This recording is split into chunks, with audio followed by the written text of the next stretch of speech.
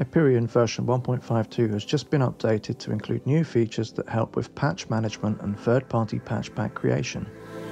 The plugin patch database will now scan all files in the selected directory and all files found in subdirectories one level below.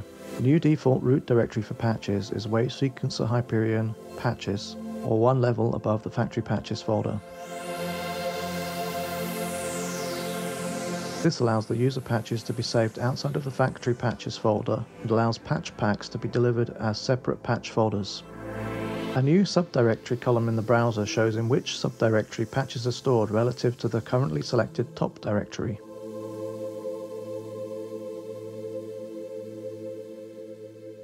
A new button has been added above the metadata area, which provides access to a set of patch management tools. As these tools can make big changes to your patches, there is a warning notice in the UI before you can access this UI panel. These tools are mainly intended for advanced users and third-party patch pack developers. With these controls, you can modify multiple patches by confirming which metadata you want to change by clicking on the checkboxes. Another related feature just added is a default collection name setting.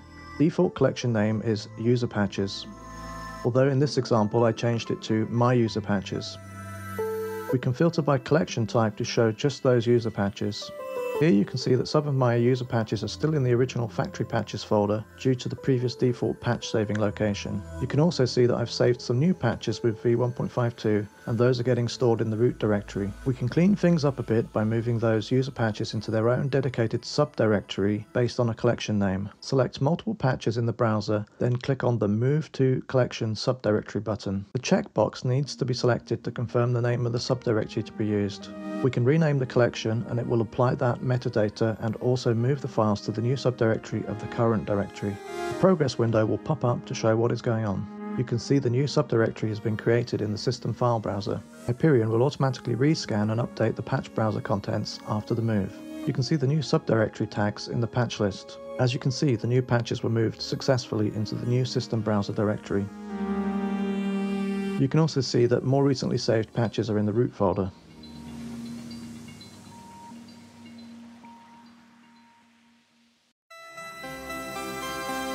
Saving a new patch, you can see that it gets saved by default into the root folder.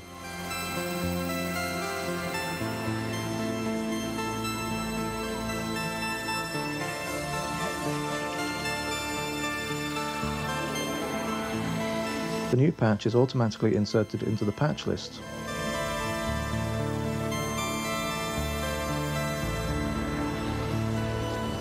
Here we're going to demonstrate changing specific metadata on multiple files. Click on Apply Checked Items to Selected to apply the changes to multiple patches at once.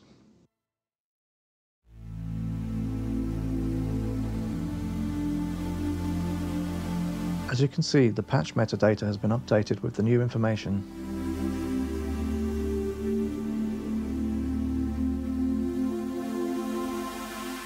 Here's another test to show changing the sound type.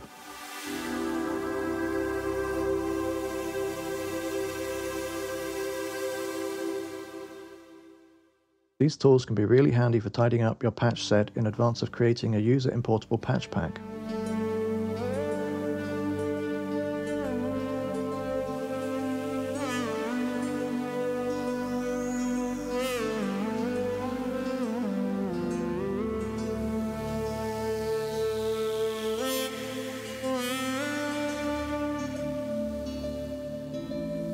Let's make an example patch pack for sharing.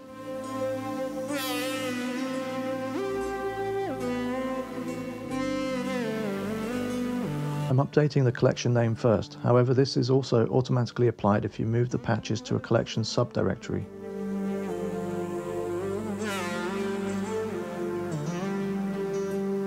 The patches disappeared from the list as the collection filter no longer matches the new collection name. We can quickly find the new collection by filtering again with the new name. Now let's move these patches into their own dedicated subdirectory. The new folder appeared as expected.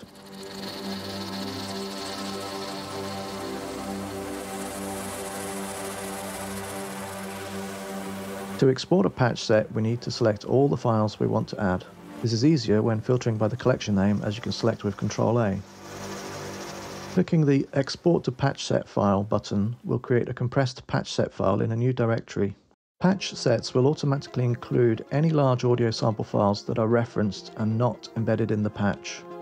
Patch packs are always exported to the Exported Patch Sets folder adjacent to the FactoryPatches. Here I'm zipping up the original patch set subdirectory and deleting the original files, so that we can demonstrate the patch set import feature. You need to refresh the patch list to see changes that were made in the system file browser. The list is automatically refreshed when the plugin is launched, or if the current patch folder is changed in the UI. Downloaded patch sets are now automatically imported by Hyperion and Theia at plugin launch. Import the previously created patch set with the Import from Patch Set File button. The new patch set is successfully added to the system file browser as a folder with the collection name. It will take a moment for Hyperion to rescan the patch list and add the newly imported patches. If you want to edit patches and overwrite patches directly in a collection subdirectory, you can point the browser directly to that subdirectory. The browser will allow duplicate patch names providing they are in different subdirectories. This also means you can resave a patch from a patch collection, such as the FactoryPatches, and start making changes without affecting the original patch file. When you are ready, you can save as a new file and delete the copy, or you can use the new tools to rename that specific patch.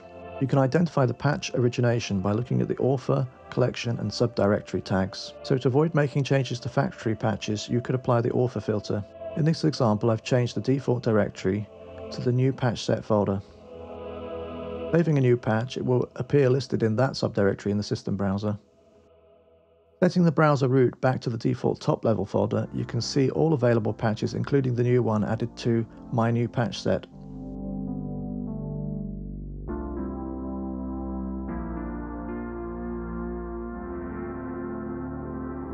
A quick note on the browser design. In general, the Hyperion patch browser philosophy is to be able to access all available patches without needing to search through subfolders to find a particular type of patch. This is why the browser is designed to scan multiple subdirectories yet present a flat list to the user. This is particularly important if you want to create combi patches from existing single layer patches, as it allows you to filter by specific sound types and categories to quickly reduce the list to a group of candidate sounds that you might want to incorporate in your multi-layer combi. This is why it's unnecessary and counterproductive to create lots of separated patch storage subdirectories in multiple locations and multiple levels of subdirectories, and why Hyperion only scans one level deep. A note to third-party patch pack designers. These new patch tools and browser features are designed to make it easy for third-party developers to create and share patch packs that will be compatible with both Hyperion and Theia. If you'd like to create a professional third-party patch pack and sell it via Traction.com, don't hesitate to reach out.